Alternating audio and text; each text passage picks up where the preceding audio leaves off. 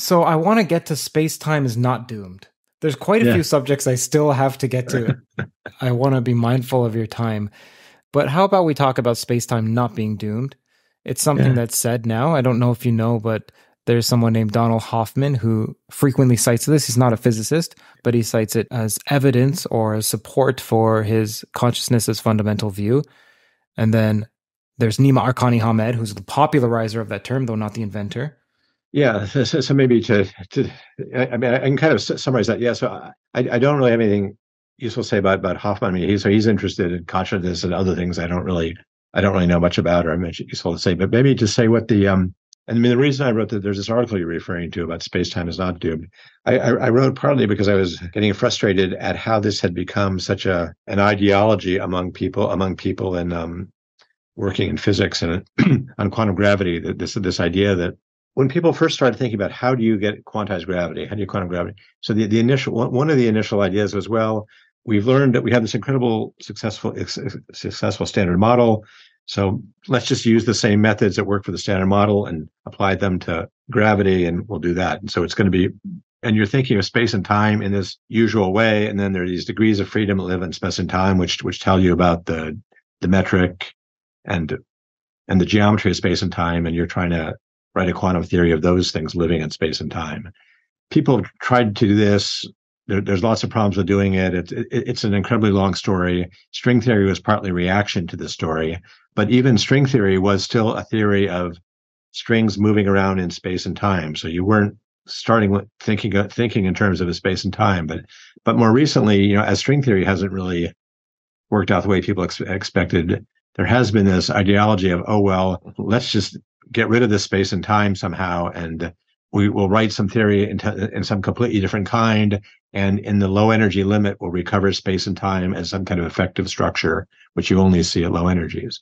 And that's become almost an ideology. Like Arkani Hamed likes to say, space time is doomed, meaning the truly fundamental theory is going to be in some other variables and space time variables. He has his own kind of proposals for this about these geometrical structures he's using to study amplitudes.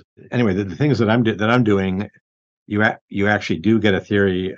It looks like gravity should fit into this, and it will fit into this in a fairly standard way. This is standard space and time, except in the twistor geometry point of view on it, and interesting things happening with the spinors you didn't expect. But it's still, there is a usual ideas about space and time are there. So problem with this whole kind of space-time is doomed thing is you have to have a plausible proposal for what you're going to replace it with. It's all well and good to say that there's some completely different theory out there, and the theory people are used to is just an effective approximation. First, you got to convince me that your alternative proposal it works. And the problem is that people are just doing this without any kind of plausible or interesting proposal for what it is you're going to replace space-time with. And often it even comes down to this crazy level of kind of this multiverse thing. We have this theory where everything happens. So fundamentally everything happens, but then effectively you only see space and time. And it's kind of, you can say words like that, but it's kind of meaningless. Mm-hmm. Why is it that they have to come up with a decent proposal or replacement? Why can't they just say, look, there are some, with our current two theories, there's an incompatibility that suggests that space-time, quote unquote, breaks down at the Planck level or maybe before. So, for instance, Nima's argument that if you were to measure anything with it classically, you have to put an infinite amount of information somewhere, and then that creates a black hole. And then there's also something with the black hole entropy that suggests holography, but that doesn't mean space-time is doomed. It's just a different space-time. Yeah. No, but from my point of view, what has become the focus of that field a lot is are actually quite tricky, very non-perturbative, very kind of strong field problems about how, what's going to happen to the theory when you've got black holes and black holes are decaying. And so you've kind of moved away from, but the problem with the inconsistency between is normally the one everybody worries about is normally a different problem. It's a very, very local problem. It's just that if you think of this in terms of the standard kind of variables, like what's the metric variables, and you use the Einstein-Hilbert action for the dynamics for these things, if you try and apply standard ideas of quantum field theory locally to that, at short distances, you get these renormalization problems and the theory becomes unpredictable.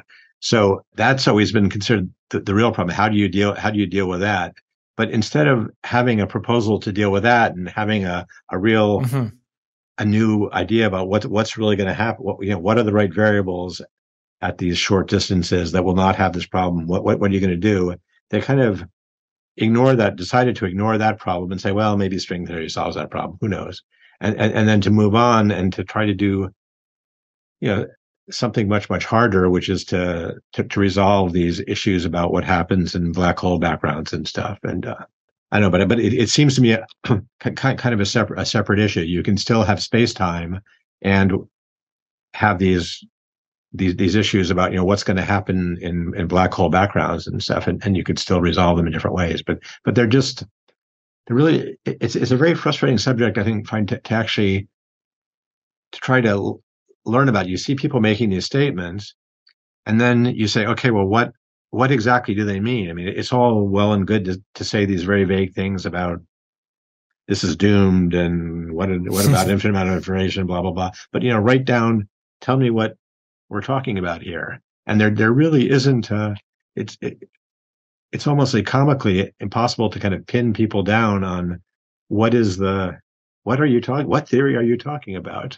And then finally when you pin them down, you find out that what they're actually talking about is they're talking about some very, very toy model. They're saying, well, we don't know what's going on in 4 dimensions, so let's try it in 3 dimensions and maybe 2 dimensions, maybe 1 dimension.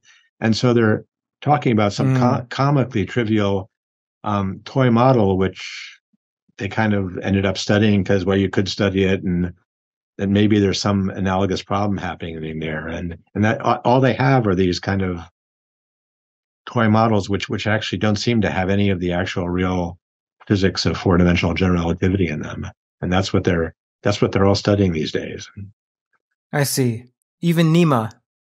Well, he's somewhat different because he's coming at it from a different point of view. He's coming at it from this point of view of really trying to find new structures in the perturbative expansions for standard quantum field theories. So he's got kind of a specific program looking at he's not studying toy models. He's studying real 4-dimensional physical models, but they're not but they're often they're generally models like Yang-Mills theory, where you know exactly where the theory is, and it's not it isn't solving the problem of quantum gravity or anything. It's well in theory, but I think maybe I'm saying this a bit too quickly without thinking, but just to try to give a flavor of what I think he thinks he's doing. He's trying to take a theory that you do understand well, like Yang-Mills theory, and look at its perturbation series, Feynman diagrams, find new structures there and a new language, and then see if you can rebuild the theory in terms of these new structures. And then if you've got kind of a new way of thinking about quantum field theory in terms of these new different structures like his amplitude hedron or whatever, then maybe you can then apply once you've got a way of thinking in terms of those new structures, you can go back to the problem of quantum gravity and resolve that. Yeah. So I think, but I don't think he's not in any way, as far as I know, claiming to have actually gotten anywhere near there, but he's, and this gives you a lot to do. There's a lot of interesting structure there. There's a lot to work on. And so he and his collaborators have done a huge amount kind of calculationally with these things, but at least to my mind, I don't see them kind of coming up with what I think that they hope to come up with, which is a different geometric language for that really works and is really powerful for that's going to get you something new. If you enjoyed that clip, then the full podcast is out right now. You can click around here. Enjoy. Subscribe to Theories of Everything to get notified of upcoming podcasts, as there are new full-length podcasts every week on the topics of mathematics, physics, consciousness, free will, and AI.